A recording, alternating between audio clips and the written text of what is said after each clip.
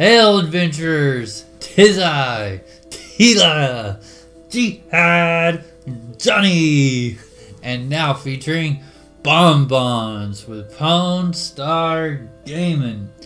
Guys, how are you today? I hope your week has been very good. Today's video is going to be really cool. It's one that's been requested quite a bit, and I feel like it's time to do it. This one is going to be a lot about different wilderness spots that you can go and farm some monsters on a maybe not 100% complete character yet. Meaning maybe your skills aren't all the way at max. Maybe you don't even have an aspect yet. These are some really good places to start out if you maybe don't want to go into a dungeon or you just want to do some wilderness farming. We're going to talk about the pros of farming in the wilderness versus dungeons here in a little bit, and then also I'm going to show you some different spots that you can farm, obviously, and rake in a fair amount of coin. But first, as you guys know, we do have our beer of the day. Today's beer of the day is really cool. It's from this, I think this says Unibroue on it, Unibroue Brewing, and it's Fin Du Monde, which is, it's a Canadian beer from in Quebec, and Fin Du Monde, I think, is French, and it translates into English as the end of the world. Basically, French settlers came over, I think it was over into Canada, and they said this was the end of the world, and they thought there was going to be tons and tons of gold over here, and that their lives were set. And well, I mean, not so much, I guess, but that's what this beer is repped over. Pretty cool little website. I'm not gonna spend a bunch of time going over it, but I will say it's the most well put together website that I found. They have like food pairings on there. It shows all their awards for different beers and stuff like that. This one's cool, 9% alcohol, so let's get tipsy, shall we?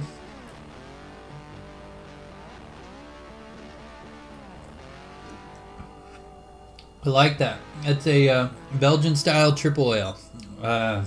That's good. That's real good. I like it a lot. Well, guys, let's go ahead. Let's get into the wilderness, baby.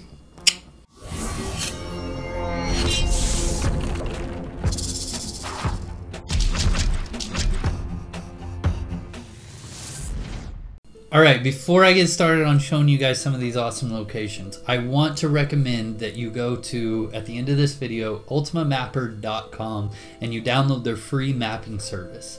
It is fully supported by Ultima Online Outlands, and it is really cool because it's going to show you the difficulty of the monsters, how many hit points they have even, and it is a full map of the Outlands world. What's really cool is that you can even, on your own Ultima Online Mapper server, you can request for help. And then everybody that's on that same server will get a notification saying, hey, Pwnstarr needs some help. And then they can recall to where you're at, they see where you're at in the world, and come straight to you. Now, in a future video, we may go over some of the really cool in-depth things for Ultima Online Mapper that it has to offer. But for today, let's hone in on these different wilderness locations that we've looked at. Let's go. Alright guys, so the first spot is actually, if you see here to the right, is going to be Prevelia.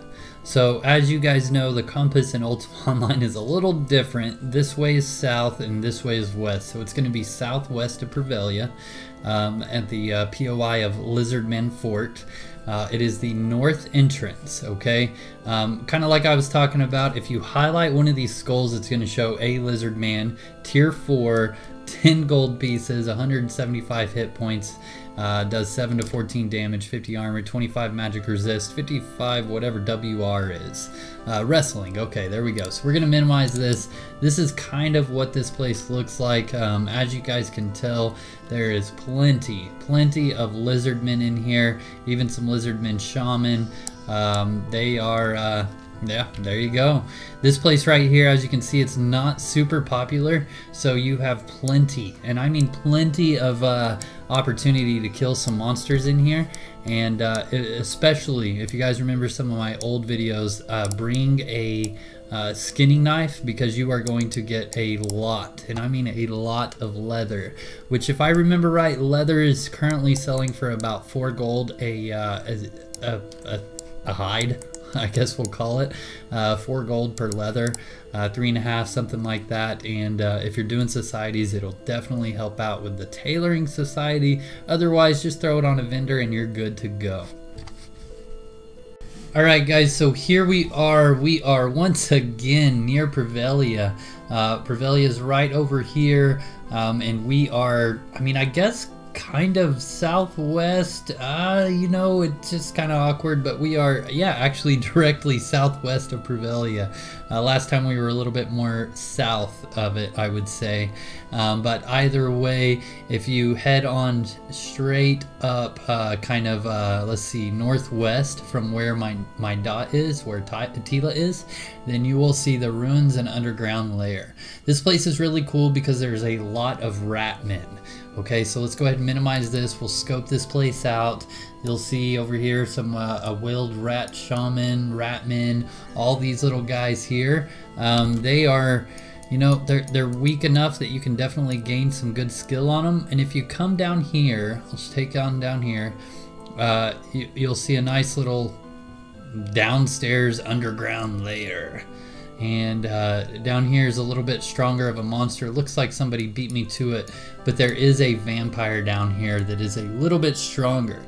So I feel like this is a really good place to kind of hone your skills and gain them up, and then in the time that you're doing that, also accumulate a little bit of gold as well.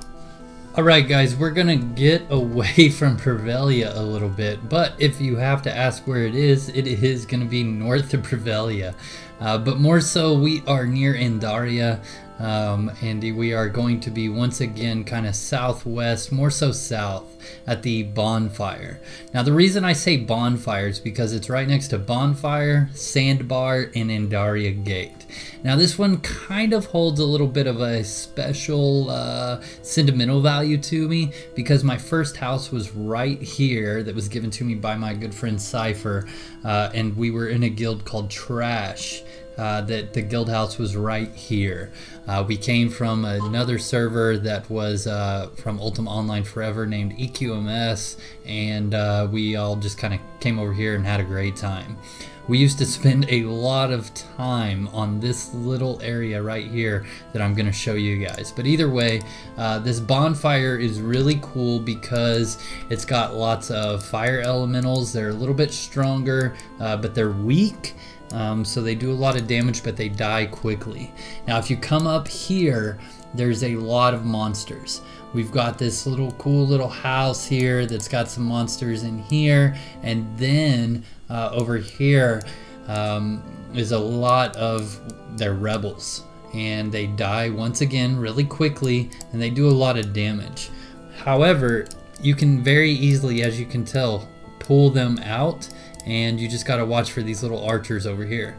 But you can kind of pull them away and kill them there. And then also, I'll show you this right here is probably the spot that a lot of us starting out from when we came over to the server spent a lot of time. Is these water elementals, you know, they're going to help you gain some magic resist if you're trying to gain that, and also not do too much damage, that you can kill them rather easily with a lower level character, as we'll call it. And this spot right here, I mean, it's going to net you a good amount of gold too as well. So also, as you guys can tell, let me pull up Mapper one more time. It is very, and I mean very close to town. So if a PK comes, or you need to head to the bank because you're overweight, very quickly to get to the bank. So one of my favorite spots, especially as a new player. Alright, so here we are, very close actually to the one with all the ratmen that I showed you, the ruins and underground lair. This is called Burnt Cove. This one is a little bit stronger. There's going to be some different things in here, lots of more fire elementals, some gargoyles, and then if you get really deep in there, you're going to see even an infernal demon and an earth sorcerer. So this one is very, man, I don't know. I'd almost say that your character is pretty well templated out. So he's getting pretty strong up there, we'll say. However, let's head on in here, and like I said, you're going to see the gargoyle, living flame. I mean, this place even, I mean, it just looks badass. You know what I'm saying? I mean, there's a lot of cool stuff in here if I can even traverse through it, right? You got your infernal archers and soldiers, a lot of stuff you're going to see in the Inferno dungeon, although it's in the wilderness, right? You even got your little burning ash trees. These guys are real strong. Oh boy, I gotta open up my thing, that way Steam can recognize I have potions, right? Hopefully I don't die while I'm in here. As you can see, there's the infernal demons. Guys, this is a very profitable spot, but make sure that you can handle it before you come here.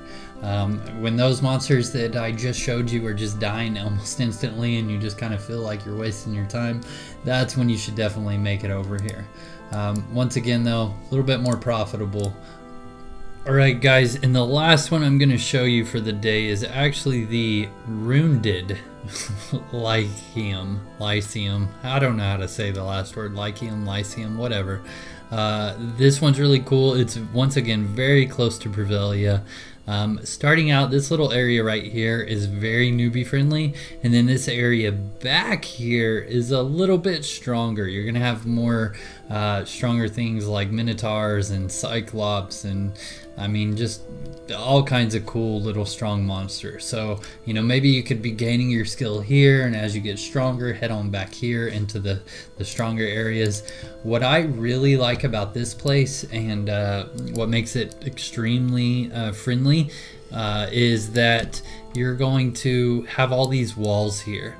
If you are a character that has tracking, then you can be tracking for reds the entire time, and the second you see a red, you can just, you know, use your rune book to recall out. So it's a lot more difficult for a red to get to you with all these walls lined up everywhere. This spot is a little bit more popular, and I'm guessing it might have something to do with what I just said, but also there is a few treasure map locations in this spot. But as you can tell, as I'm getting deeper in here, the monsters are a little bit stronger looking, and then just stronger, so they're gonna drop a lot more gold as well. This spot is really cool, guys, so I hope that you're able to make it out here. Like I said, it's pretty close to Brevelia. Here's this little sunken sorcerer here, and yeah, heck yeah, guys. Alright guys, so that does it as far as some of the different wilderness spots that I have found that are really helpful for people that maybe don't have their templates completed, and even maybe they don't even have an aspect yet. I think that some of the pros that come from farming in the wilderness is that it's easier accessible to get to your bank. You're not going to have to sit there and run all the way to a yellow moon gate just to be able to recall back to a bank. You can recall from anywhere, which leads me to my next pro. If you do have tracking, kind of like what I was saying in the Rune Lyceum area, is that you're going to see that pop up as long as you have tracking set to murderers. And as soon as you see one, you can just double click your rune book and recall on out to your favorite bank and deposit your stuff, and maybe go to your next one, or wait 5 or 10 minutes and head right on back and start farming again, and you're probably okay. Wilderness farming is also less popular than dungeon farming. So let's say you go to your favorite dungeon, it's completely packed. Well, you know where you can go to go ahead and get some good playtime in and gain some gold, magic items for that lovely essence, and some other things. Now, let's talk about one of the cons for wilderness farming. Currently, there isn't any wilderness antiquities. There's no wilderness boss that you can help farm for your guild, and those are two really big bummers. I personally feel that as you are leveling your character and gaining the skills that ready your character for the end game, that wilderness farming is really, really helpful. So take those things into consideration. Alright guys, so that does it for a couple of spots that you can increase your skill while gaining a fair amount of gold and experience if you do have an aspect. Hopefully you're lucky and you get something like a MCD or a command core, an animal taming scroll, something that's really going to boost the amount of gold that you're earning while you are farming in the wilderness. I hope that everything is fruitful for you, and also let's not forget we do have our raffle. So let's go ahead and take our opportunity to see who's gonna win anywhere from 1 to 100,000 gold just by being a subscriber and commenting below some type of content suggestion that they would like to see in next week's video. Here we go. Alright, so here we are. We have our random thing picker put up. We have all of our people on here. We are ready to go, and these are all the people that commented below something, a content suggestion for this week. Here we go. Let's pick one, and looks like we are gonna hit up Giovanni Gomes Seriva. What? Yeah, that guy right there. Let's go ahead and head on over to our random number generator. We have anywhere from 1 to 100. This is how much money you're gonna make, and you are gonna get 28,000 gold. All you gotta do is just message me in Discord, and I will definitely meet you in shelter with a check for 28,000 gold for you. Okay, buddy? All right, Outlanders. Thank you very much. Don't forget to like, comment, subscribe, share this video with your friends. Remember, every like, comment, and subscribe not only helps me, but it also helps the Outlands community grow. So once again, thank you very much for all your support. See you next week.